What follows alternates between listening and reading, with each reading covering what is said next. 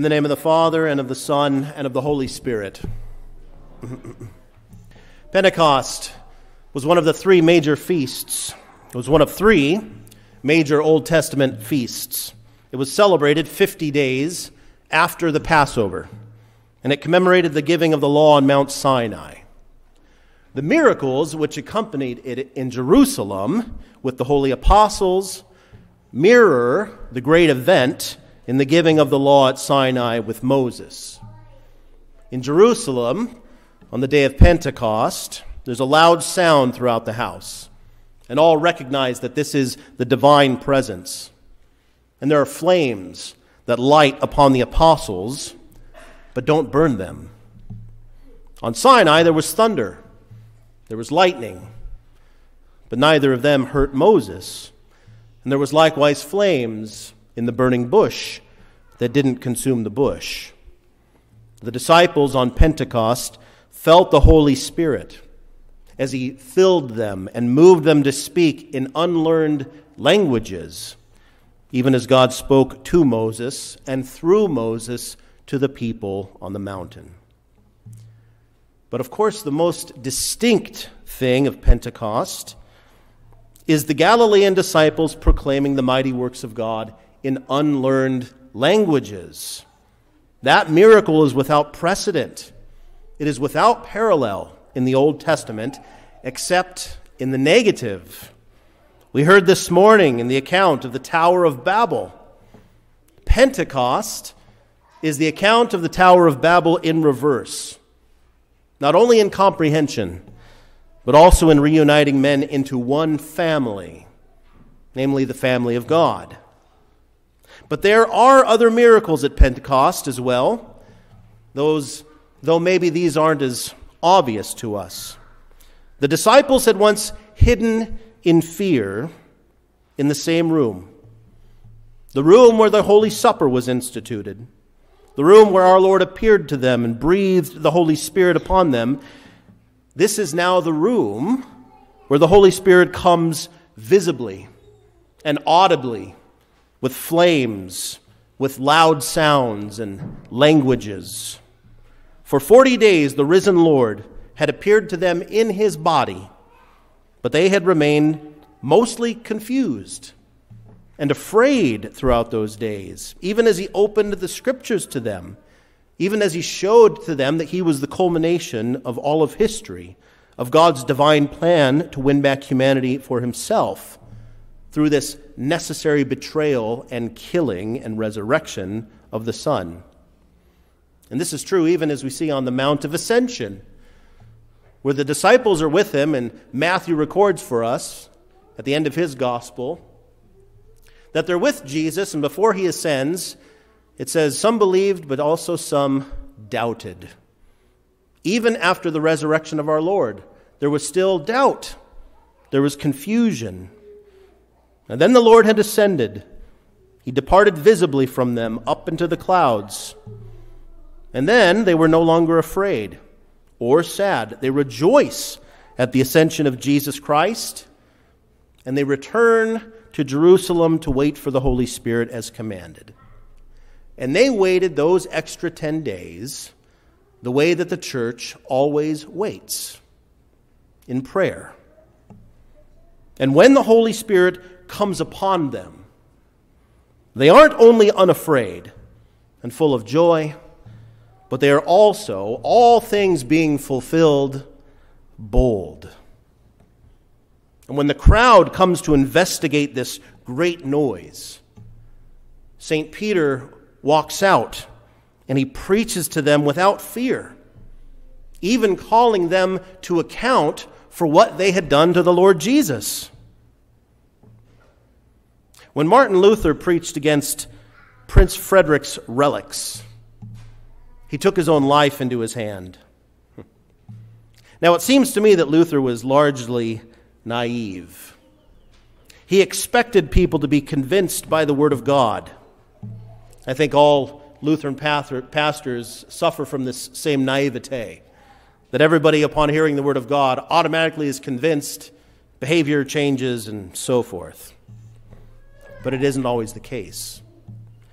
And this caused no little bitterness in Luther in his latter days, because things didn't work as he thought that they should. Things didn't go like they were supposed to. God's ways aren't Luther's ways, and his thoughts aren't Luther's thoughts.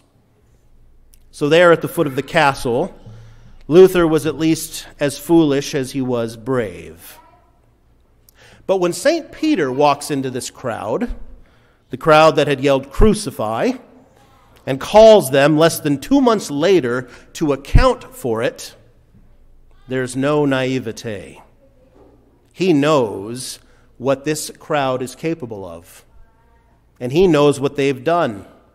And he knows how hard it is for men to believe. That's the first part of the miracle that's often overlooked at Pentecost. The apostles have been changed. They've been emboldened by the Holy Spirit for this very purpose, to preach the gospel, to preach Jesus Christ died and resurrected, and to preach this to sinners, even if it means that in doing so they lose their lives. And the second part of that largely unnoticed miracle is this: some actually believe. They hear the mighty works of God in their native tongues. They hear God speaking through men. And this same Holy Spirit, which lit upon the apostles, is transferred through their words to those who hear. And he, in their preaching, causes them to believe. Now, we didn't read the entirety of St. Peter's sermon. And it continues after the quotation from the prophet Joel. Everyone who calls on the name of the Lord will be saved. It continues. But after he preaches to them, and he accuses them of killing Jesus, they're cut to the heart. They're accused. They've got nowhere else to go, and so they ask, "Brothers, what shall we do?" And St. Peter responds, "Repent and be baptized, every one of you, in the name of Jesus Christ, for the forgiveness of your sins." And then Peter promises, "And you will receive the gift of the Holy Spirit. For the promise is for you and for your children and for all who are far off, everyone whom the Lord our God calls to himself." And 3,000 are baptized that day. 3,000 are added to the number of the saints. That is 3,000 miracles. We should note, too, that whether or not Luther knew what he was doing, whether or not he was being naive and foolish to preach against Frederick's relics, nevertheless, the Lord did create faith in Prince Frederick. And later generations refer to him as Frederick the Wise. And Luther was spared. In many ways, of all the important figures of the Lutheran Reformation, Prince Frederick is actually the most important. Because if he hadn't been pious, not wanting to kill Luther, in case he just was preaching the Word of God, and just in case God had sent him to rebuke the people, then the Reformation would have stopped before it had really begun. But in the midst of the Pentecost miracles, there in Jerusalem, as even here in Phoenix, there's still hatred and malice. Some hear the languages, and in willful, deliberate ignorance, they mock the Lord, and they mock his disciples. And they say, in essence, they're drunk. Not all who heard believed. The preaching of the gospel always sounds like the raving of drunks to the unconverted, to the unrepentant. The problem with the gospel, the problem with the shocking news that God loves us, that he forgives us in Christ Jesus, despite our hatred of him, despite our rebellion, this problem is twofold.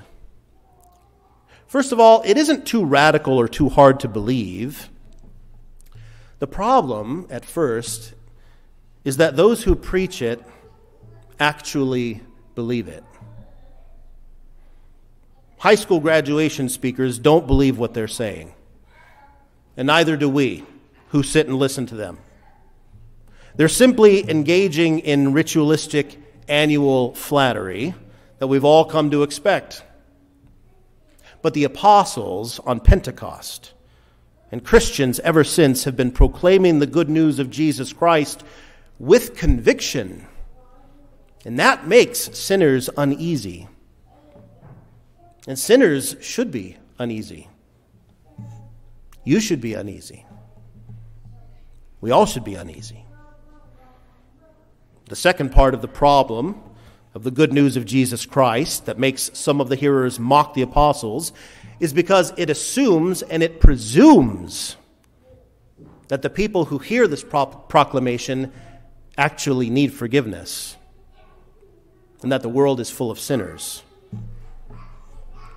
In my own attempts to witness to people, only a few times have people reacted this way, but each time it struck me as absolutely genuine and probably the most reasonable reaction for an unbeliever. And that is when someone has told me, don't tell me that Jesus loves me. Don't tell me that he forgives me. I never asked him to forgive me. I never asked him to save me. I don't want his forgiveness, and I don't need his forgiveness because I haven't done anything wrong. That, I think, is probably the most offensive thing. To preach the forgiveness of sins is first and foremost to preach the law. We're sinners, and we should be uneasy like the crowd because, of course, we're sinners. We should be like those who dwelled in Jerusalem who asked the apostles, brothers, what shall we do? The love of Christ is based upon our desperate need for his love. And forgiveness of sins is only good news for sinners. We're sinners. And we're bold to say that all of humanity is too. That all of humanity needs the death and resurrection of Jesus Christ for the forgiveness of sins. Because we've all acted.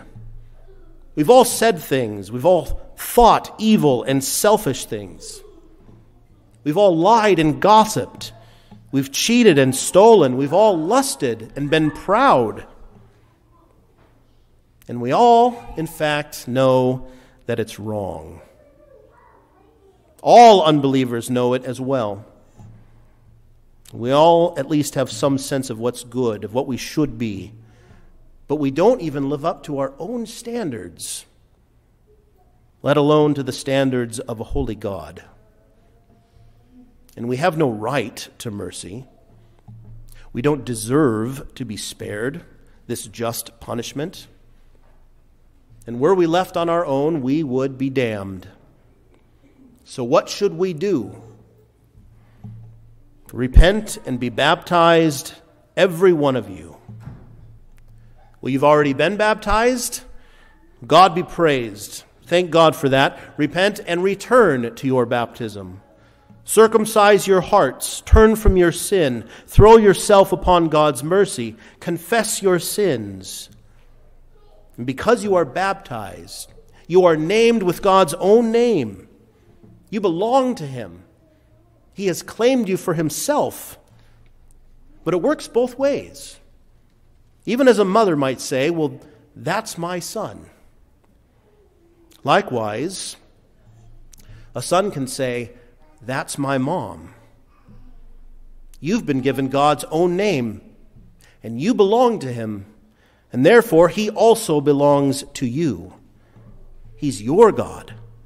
He cannot and he will not refuse your call.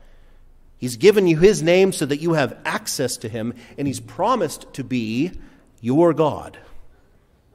And you have access to him through prayer, through confession and absolution, through the Bible, through the Lord's Supper. And so repent and return to his name, to his way, to his promise. Return to holy baptism, where the Holy Spirit was poured out upon you. And God's own word made your inheritance, and there you will find your Father, eager and ready to accept you, ready to welcome you home, just as the prodigal son did. This isn't the invitation of a drunk man, and thank God it's not the hyperbolic speech of high school graduations. This is the invitation of a sober man, full of the Holy Spirit, who's been authorized by God to preach. You will receive the gift of the Holy Spirit.